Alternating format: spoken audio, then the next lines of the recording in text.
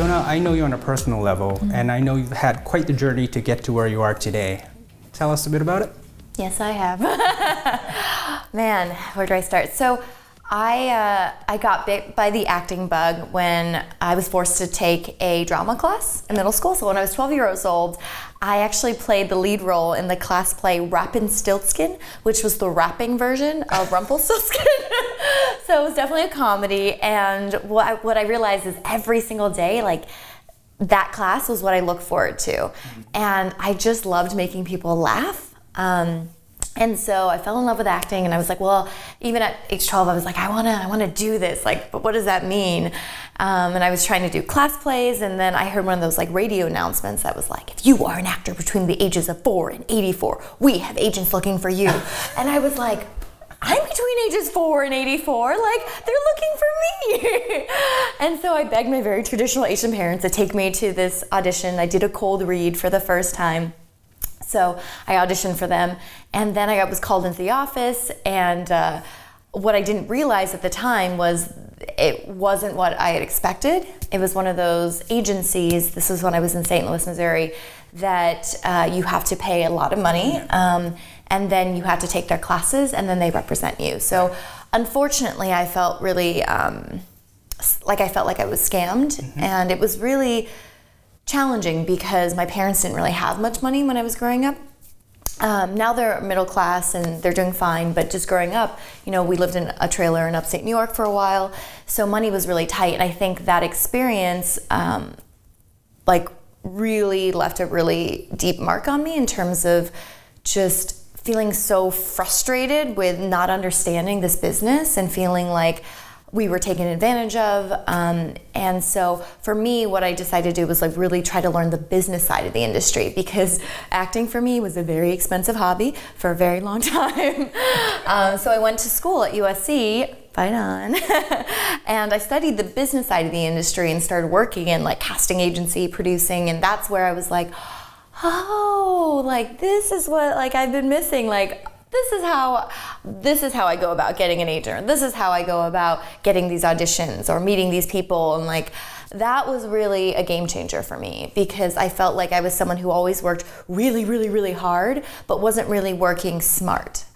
So that's kind of where things started happening, was being a lot more particular about who I'm surrounding myself with, who I'm partnering with, who I'm connecting with, who I'm becoming friends with.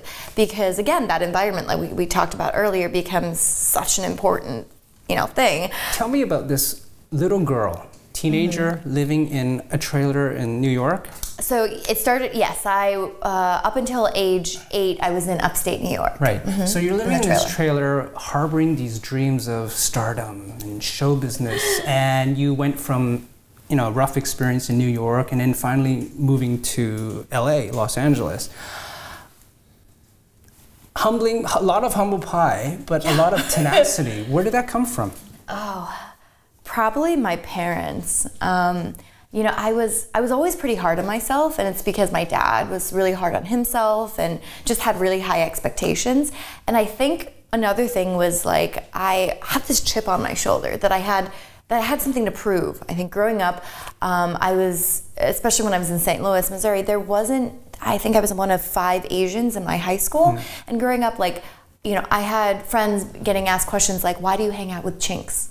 And just like really, you know, fairly racist comments. You know, I have friends that have had it way worse, but for me, I just felt like very much like an outsider, and that I didn't belong, and that. So that instill a "I'll show you" attitude? Yeah. Yeah, okay. I think it's that like competitive side of me, yeah. And it fueled, in a good way, I guess. Like I turned it into, like I would get teased, and I think I was so wanting to break out of this like stereotype, and like my peers and people around me thinking, okay, so she's Asian, so she's just good at math, and she's just gonna like be a doctor or a lawyer. Nothing wrong with those occupations at all. But for me, I was like, you know what? I'm gonna play sports. So I played lacrosse, and I became an all-state lacrosse player, which was really like, I was very proud of that, you know? And then I had a friend that was like, oh, girls don't play poker. And then I started playing poker. So it was like this. And you were a quarterback too. Yes, I quarterback in flag football, not tackle, flag. So it was a lot of like breaking boundaries. And I think that's something that's very important to me, is to be someone who's out there breaking stereotypes and just doing things different. Like I was watching Edge of 17. I don't know if you've seen that. And for me, one of the breakout actors in that is a guy named Hayden Zito. And so he's this young, like early 30s, late 20s, early 30s Asian actor, and this is like a breakout role. And he's not playing your stereotypical like nerdy or professional.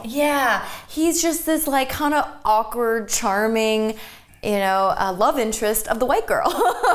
Didn't have my number? Well, he was playing casting, right? Well, he was playing a high schooler, Lawrence.